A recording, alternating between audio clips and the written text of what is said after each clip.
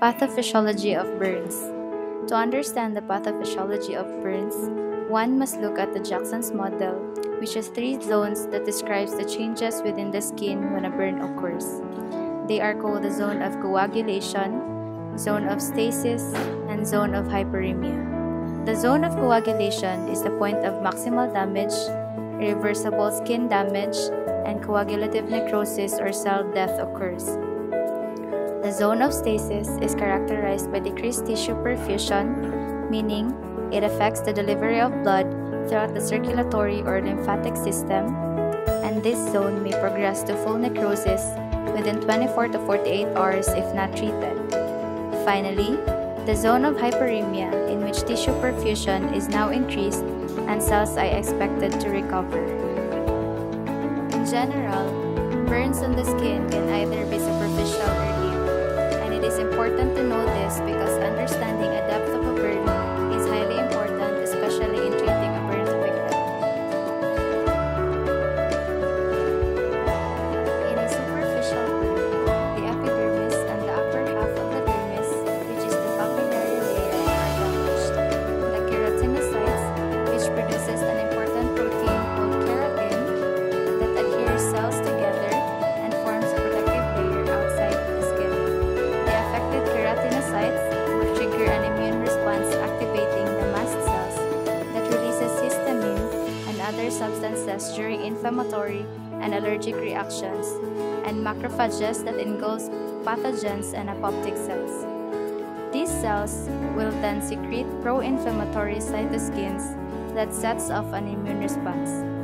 Cytokines are any number of substances such as interferon, interleukin, and growth factors. The cytokines stimulate nerve endings around the dermis, and the sensory nerve endings like the nociceptors, which detects pain, an important feature in superficial burns. Cytokines can cause an increase in vascular permeability, which causes fluid and plasma to leak out from the blood vessel, which may lead to interstitial edema. As fluid leaks out, it can result in hypotension and also causes blisters, which is a small bubble on the skin filled with a fluid called serum. The blister may be ruptured, causing the serum to leak out to the skin, giving the skin a moist appearance. The cytokines secreted will also cause vasodilation, causing further hypotension in much more severe cases. Vasodilation helps cause warmth in the area as well as blanching of the skin, which is when pressing on the burned skin. Blood will quickly fill up because of increase in blood flow to the area and erythema or redness.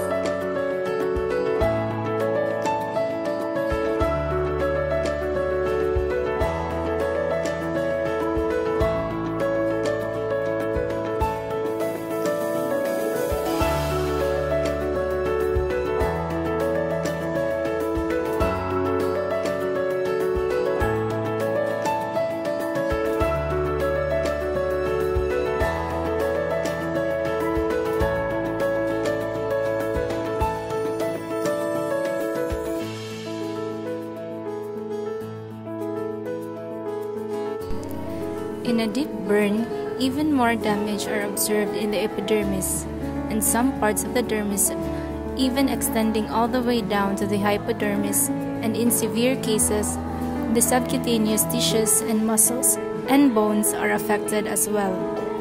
Deep burns can damage blood vessels in the skin. With that, everything leaks out and there is a loss of blood supply, resulting with a dry, non-blanchable surface and inelastic skin. Burns extending to the reticular layer of the dermis destroys the sensory nerve endings like the nociceptors. Initially, pain can be felt, but as these receptors are further damaged, hypoesthesia occurs, which is a decrease of sensation.